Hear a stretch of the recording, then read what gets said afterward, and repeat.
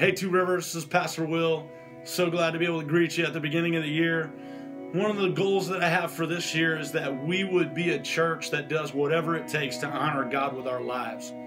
Church isn't what happens on Sunday morning, it's what we do with our life Monday through Sunday. And so what I want to do is I want to challenge everybody to live a God-first life this year, putting God first in at least 3 areas. So as you set your goals for this year, I want to challenge you to first start every day with God. So in this email, there are several links for how to fast, how to pray, and Bible reading plans that you can go ahead and get started with. And I want you to be able to spend at least the first 20 minutes of your day with God. Just take your phone out, download the YouVersion Bible app, read through the Bible in a year. Do something to start your day with God. Give God the first portion of every day.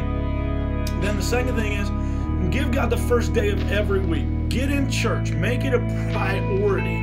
We don't have to go to church. We get to go to church. I love being a part of Two Rivers, and I love being a part of a family of believers where I get excited that I can go to church, and better than that, I get excited that I can meet with Jesus every Sunday. And that's what we're all about, is meeting with Jesus. And then number 3, give God the first 10% of every dollar.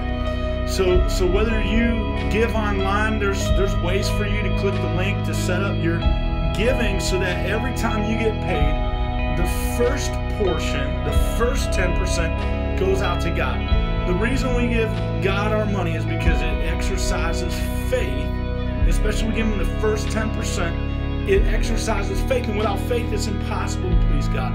At the end of this email, there is this list of all the ways that God wants to bless us this year. And I want to encourage you that we can live in grace, we can live in faith, because Jesus Himself brings us our blessing. So this year, let us seek to do everything we can to live God-first lives. And I think when we do that, we're going to release blessing into our lives like never before. I love you. I'm praying for you this year. Live a God-first life together. God bless you.